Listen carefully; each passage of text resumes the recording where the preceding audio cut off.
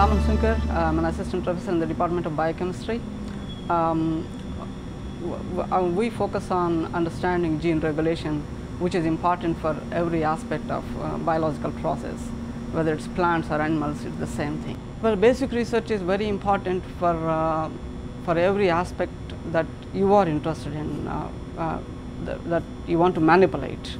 So, by understanding the basic mechanism, so we can eventually use that mechanism to manipulate for the trait that you are interested in, or improving the trait that you are interested in.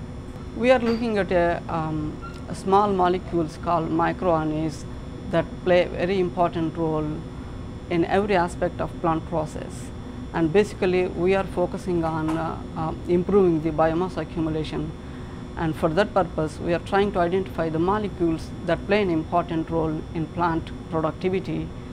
And once we identify those, we can manipulate and use that for improving the biomass accumulation.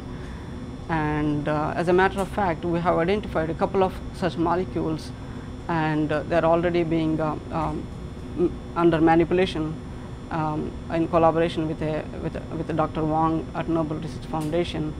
And we see already preliminary evidence, supporting our hypothesis. EPSCoR provides me to do the basic research in switchgrass, which will be eventually translated into translational research. That's nothing but improving the biomass accumulation of switchgrass by prolonging the vegetative phase, not entering the plant into reproductive phase, and by increasing the number of tillers that it produces.